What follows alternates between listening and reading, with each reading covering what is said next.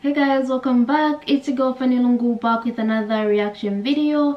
If you're new to this channel, make sure to give this video a thumbs up, share it with your friends, and of course do not forget to subscribe. You can find us on Facebook and Instagram as Fanny&jessy, our second YouTube channel Fanny&jessy 2.0, and feel free to suggest the content that you want to see out there and we'll be more than glad to do it.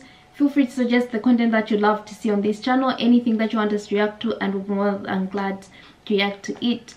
Thank you to everyone that has subscribed to our channel so far. Thank you for 19,000 subscribers. You guys are the best. I'm sure you can get us to 20,000 and we'll be more than glad. I hope you guys are doing alright, and may you stay blessed. If you love to read or anything to do with writing, you can check out my Instagram, Fanny. Enjoy the content that I put out there. You can follow my blog, Morning Coffee with Fanny, and just enjoy the positive vibes that I'm trying to put out there. So today I'm going to be reacting to episode 2 of When Muhammad Was Born, story of Muhammad. So without wasting time, let's get into the video.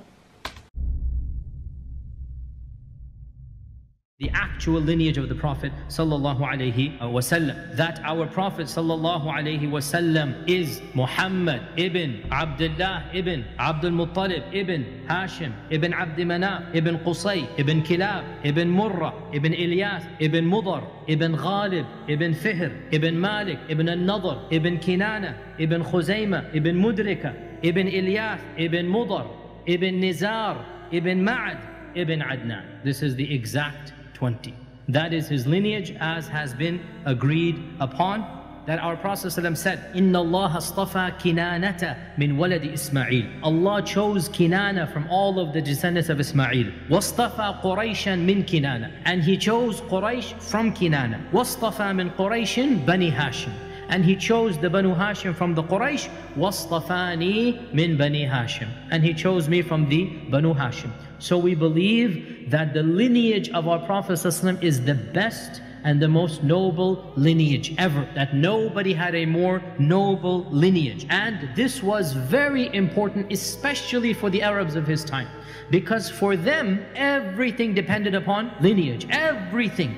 His status, his nobility, any cause he was fighting for, everything depended upon his lineage. So our Prophet ﷺ was chosen to be of the best lineage.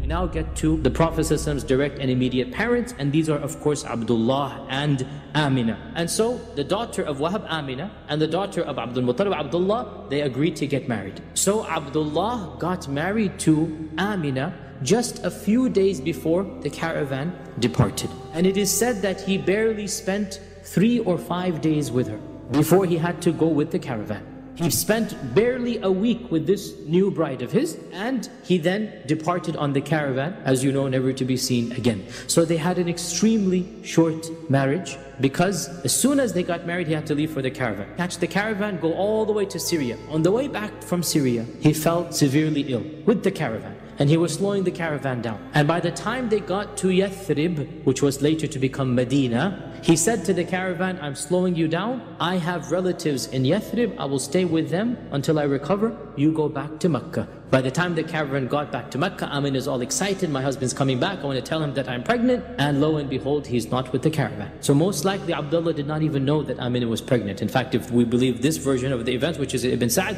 he could not have known because he was only with her for 4 days. So by the time the caravan comes back, she is told that he is sick and he should be coming in a few weeks after he recovers. And then the next news comes that he has in fact passed away in Yathrib. So Amina becomes a widow at the age of 18, 19, young age, maybe even younger than this, carrying the offspring of Abdullah. And the Prophet ﷺ is born in the famous year of the elephant. In the famous hadith of Sahih Muslim, that a man asked the Prophet ﷺ, why do you fast on Mondays? He said, this was the day I was born on. And this was the day that revelation began to me. i.e. Iqra came down on Monday. So we know for a fact he was born on a Monday. There's only one hadith that mentions the birth of the Prophet. He mentions his own birth. And it is a hadith narrated in Musnad Imam Ahmad, Imam Ahmad's book of hadith, and it is an authentic hadith.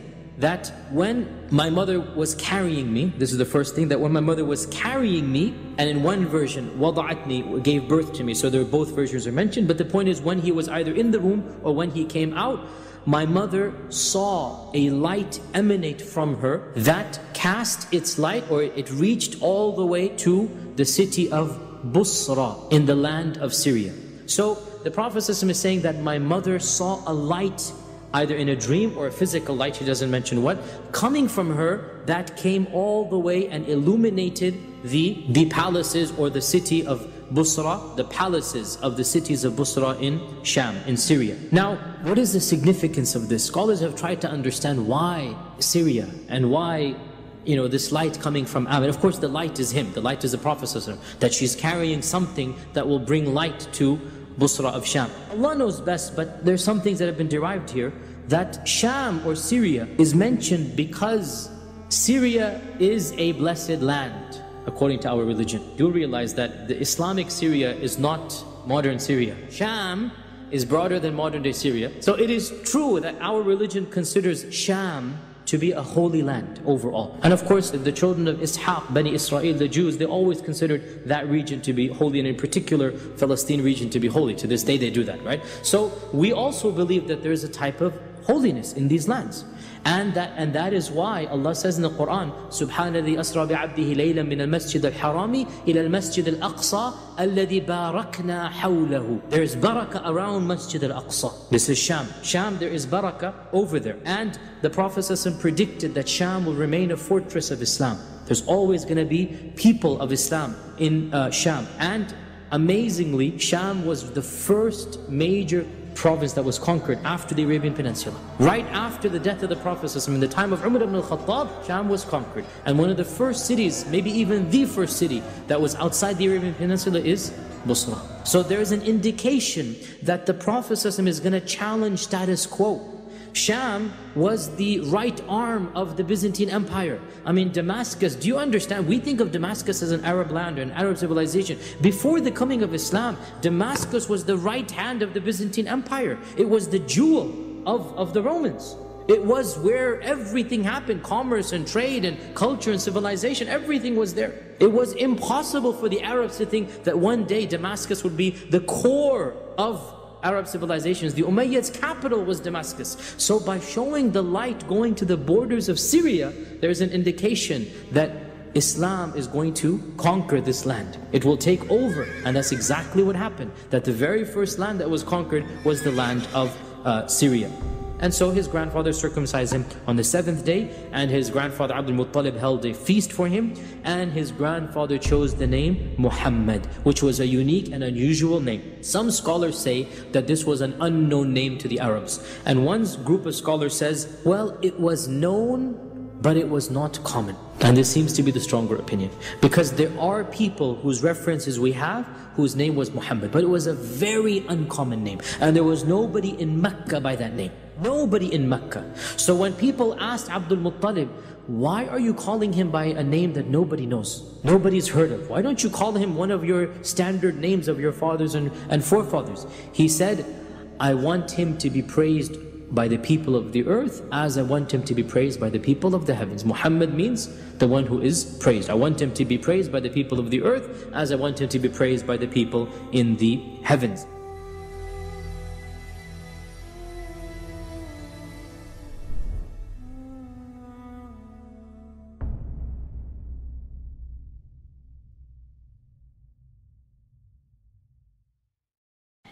You'd sit down after reacting to something and thinking, so much about a certain character, and then you come across a video and there's new information that you have to learn.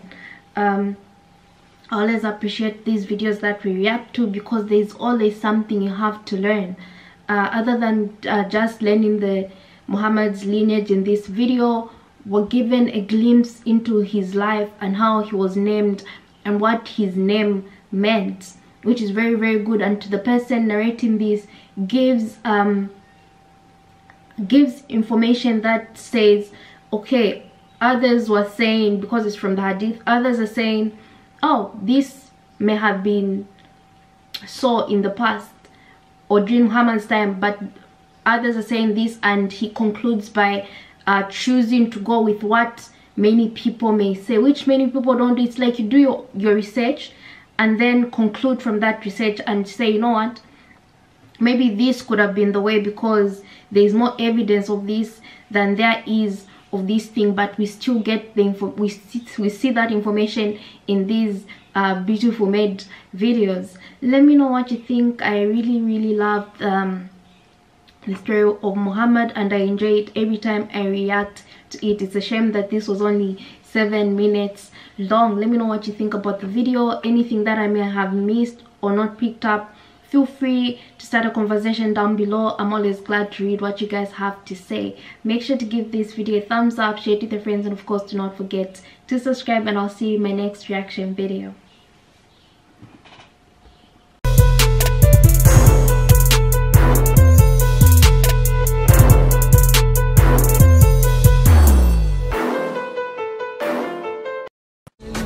When I think about you,